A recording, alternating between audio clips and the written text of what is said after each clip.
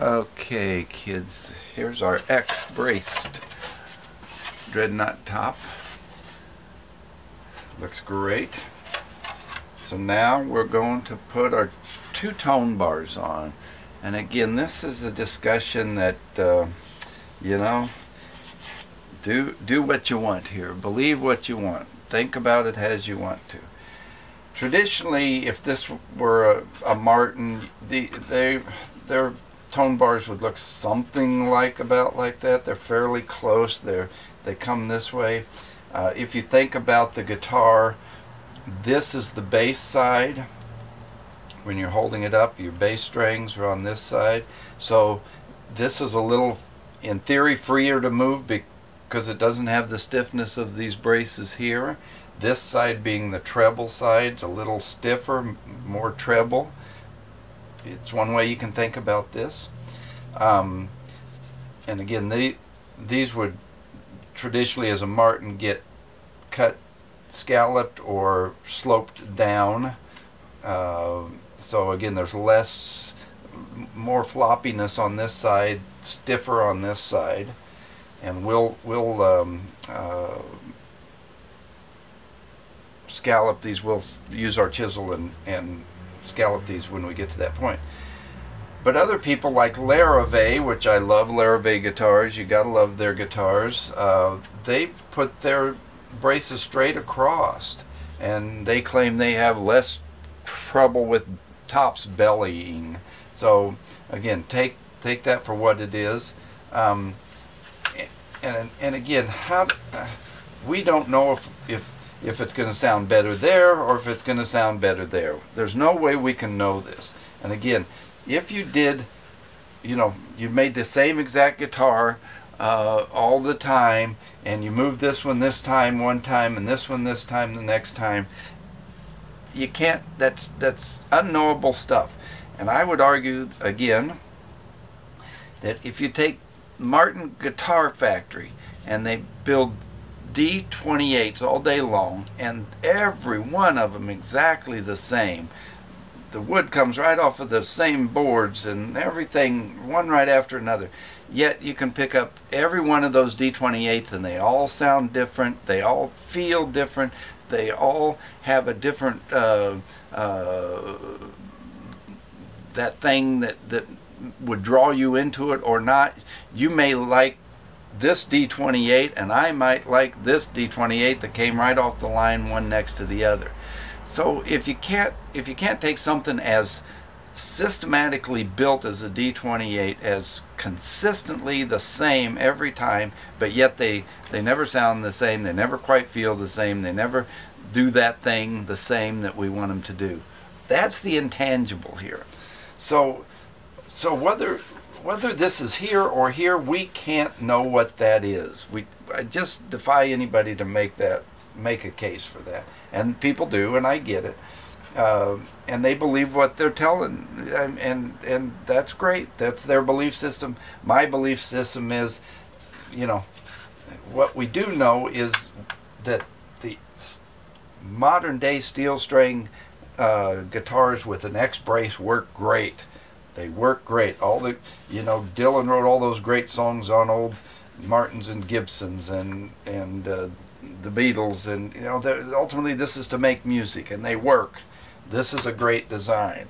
You don't have to reinvent the wheel here, and a lot of people have, and they keep on trying.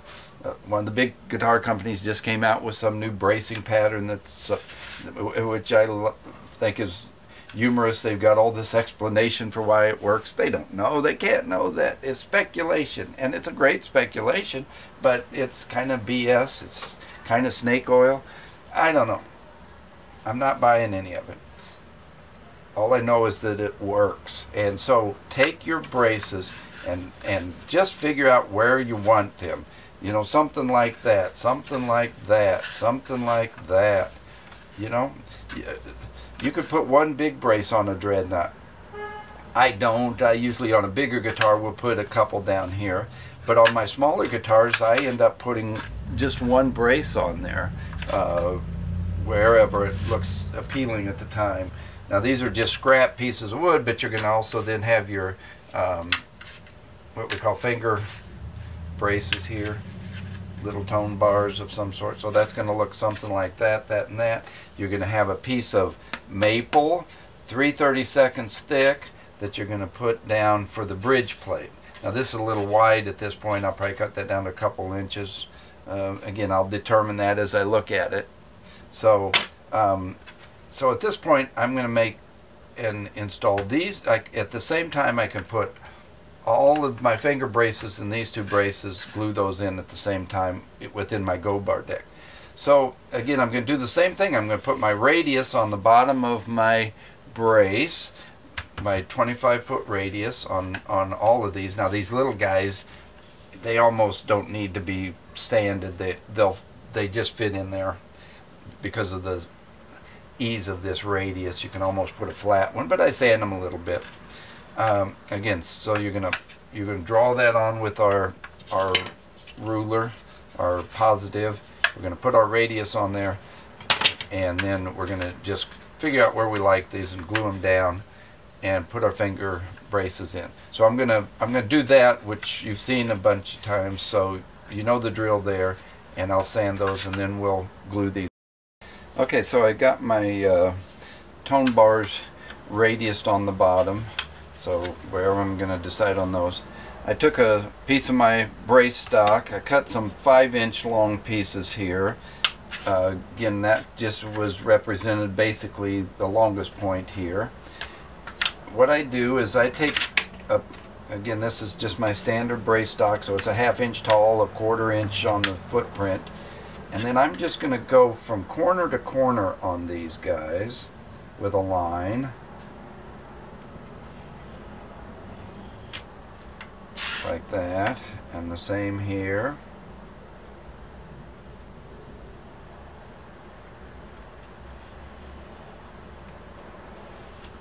Like so. And I'm going to go over to my bandsaw and just cut that line.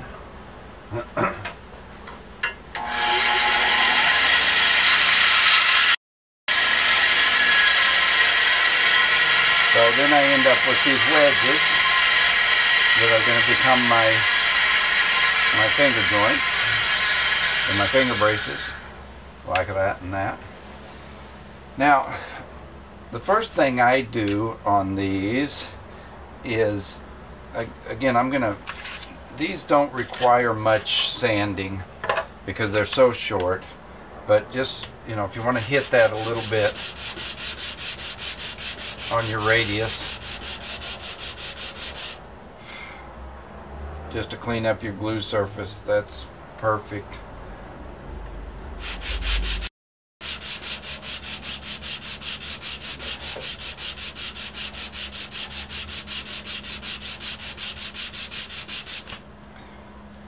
Alrighty, those look great. Now I'll show you what I do here now.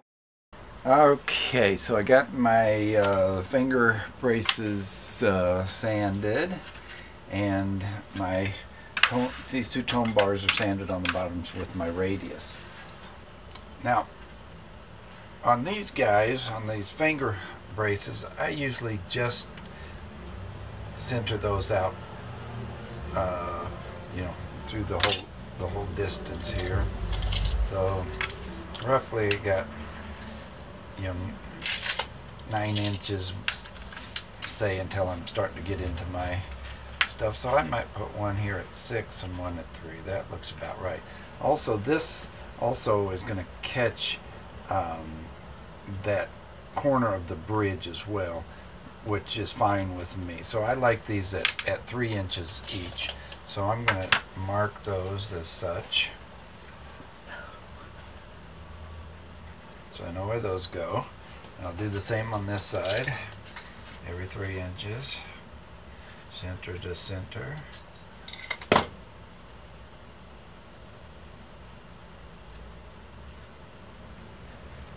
So that's where those are going to go. Now, on these tone bars, I normally go ahead and scallop these a bit before I glue them down. So I'm gonna take and make a mark from, you know, any place here and come down a bit I don't want to take a lot off, but I know I'm going to take off some of this. So I'm going to just run that through my bandsaw. I'm not going to do the traditional suspension bridge type of a brace on these.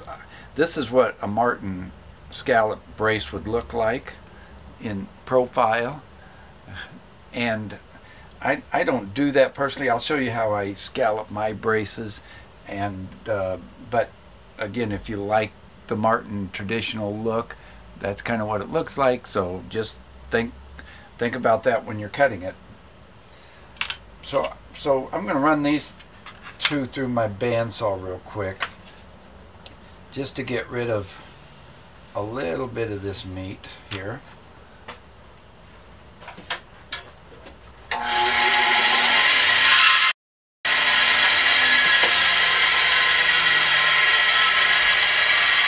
So there I've tapered those two guys down. Now the next thing I like to do is put a little detail on this end.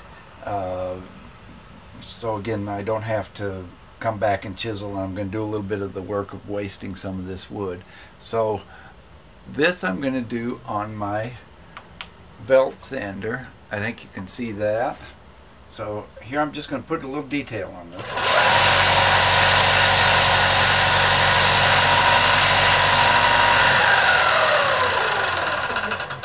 That detail looks like that, just a little round from, I'm going to do the same on this guy.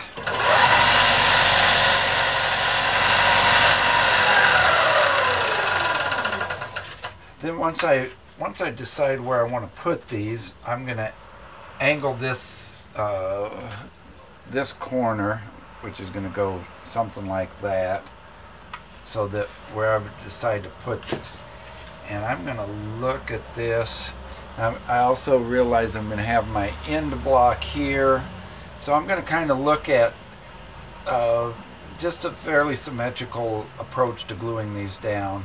I don't want to have a lot of room necessarily that's unbraced. So I kind of will pull these in some areas like that. Again, I'm going to have a bridge plate in there, and these guys I'm going to do like so. So that's a fairly straightforward traditional look to my bracing. So I might pull this guy up a little bit there. I kind of like that. I might even have him nearly touching that guy. So I'm going to mark this here and here. That's where that guy's going to go. And I'm going to put this guy about like so. And again, I don't care that this doesn't come clear out to this edge. Again, you're going to have your kerf linings in here, so that that's covering a lot of that area. Again, I might come back a little bit more as I'm scalloping this to leave this base side a little floppier. So now that I know where these are going to go, I'm going to make a line to take over here and just put an edge on there, that an angle on there that matches where I want to have that as my layout.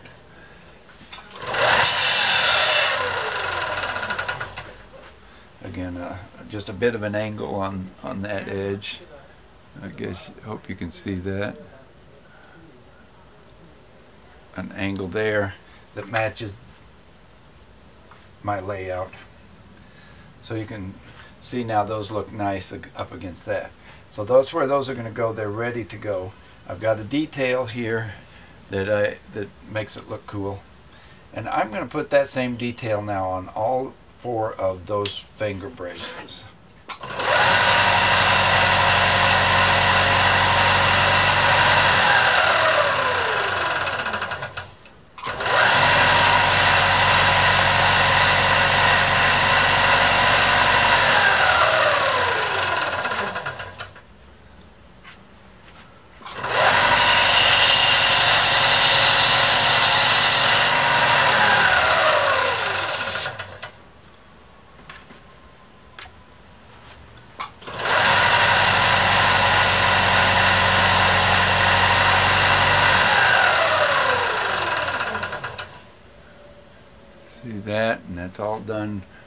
the edge of my belt sander.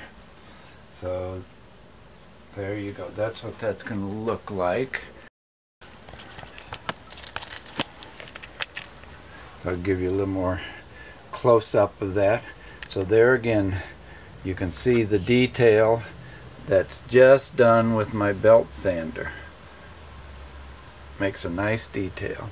But then when I come back, after these are glued down, then I'm going to come back and chisel away a lot more of this meat off of these guys. So there'll be quite a bit less wood than you see there right now. Then here again, I've put this detail, and you can see I put an edge on that so that it matches my layout nicely wherever my marks are, like so. There's my mark. So there you go. So that fits in there right, and that one the same. And again, when we're after these are glued down, we're going to come back with our chisel and do chiseling and scalloping on those to get rid of some of the weight of the braces, to let the top vibrate better. Okay, so that's the, again, there's those finger braces there with the detail already on them, ready to be glued down and then chiseled down more. But what's nice is I don't have to work this now. It's got a nice detail on it, ready to go. Alrighty.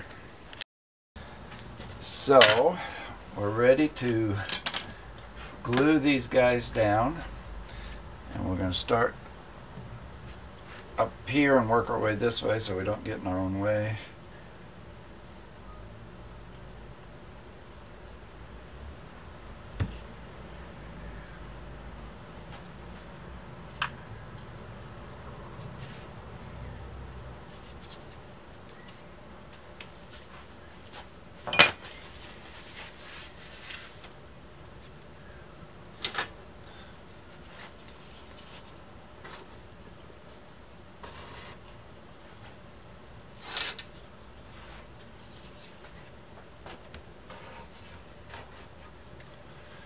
Just put a couple on each of those.